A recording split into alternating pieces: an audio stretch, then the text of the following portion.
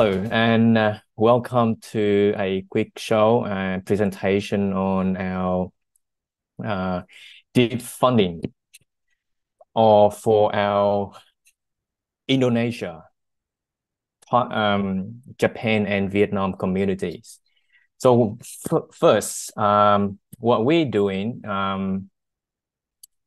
is the proposal. We focus and we hope that we can grow in similar fashion as the Project Catholic, that we grow from 5 proposals to 117 proposals and content for Project Catholic in Japan, Vietnam, and Indonesia for last 24 months. So since September.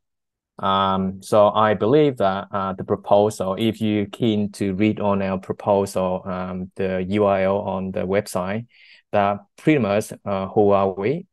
So the aim is we try to focus on community, not just education. Apart from we work at a university, most of us, myself is yes, doctor in information, which is when mostly I don't share too much about that because we do in cybersecurity. So we try to hidden ourselves as much as we can before we suffer on the net. So at the end of the day, that we think, okay, what about we bring this AI to university for students to tickling with that? So we start with this fund I can see that the fund is pretty much nearly 30% of the total fund. I can see that pretty a lot. And I read all the comments. I read pretty much everything, include positive, negative, and question mark everywhere.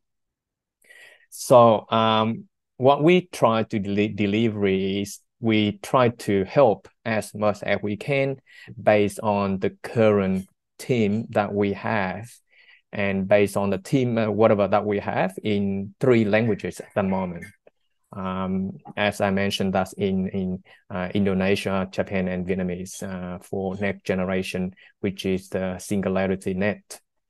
And how we do that would be the next one. But the main point here is we don't go into the show. We're not going, normally we don't, I'm not sure what other tower are doing or other community doing, but we don't talk about crypto nor the price. We talk about how to write a proposal, how to use an AI, how to leverage an AI going to with a blockchain. And in myself, I'm going to private blockchain, include public blockchain as well, include AI.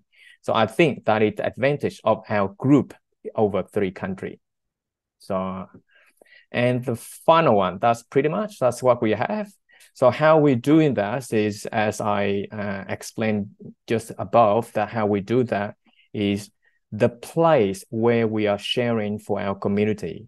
And because we have a trust base in 3 countries at the moment, as well as in overall Cardano, and as well as we have the first fund, one of our members were funded in round number 2. So this is, we come back and we hope that we can leverage it up and hopefully we can put them together, because when we go now, we talk to university, they love to talk about AI more than just a blockchain. So that is how we help, how we got to we use this as a platform to push it out, the AI in Eastern Hemisphere, and start with the Japan, Vietnam, and Indonesia. And that is how we got to do that. So I can see a fair bit number of comments asked how we're going to do it, because there is some question asked really interesting about how are you approaching university. Yes, we have a connection. We have a university blockchain alliance. We form them. We form them with a trust source. We form them with a proper channel.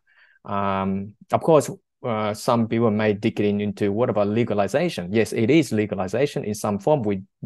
We only present in terms of sharing knowledge as well as the AI only. So that is something that the university and us work together. So that's pretty much how we got to do with that. And at the end of the day, we wish to have more proposal work on the Singularity Net from next 4 months if we get fund. So that's it for us. Thank you. And that's our team. Appreciate it.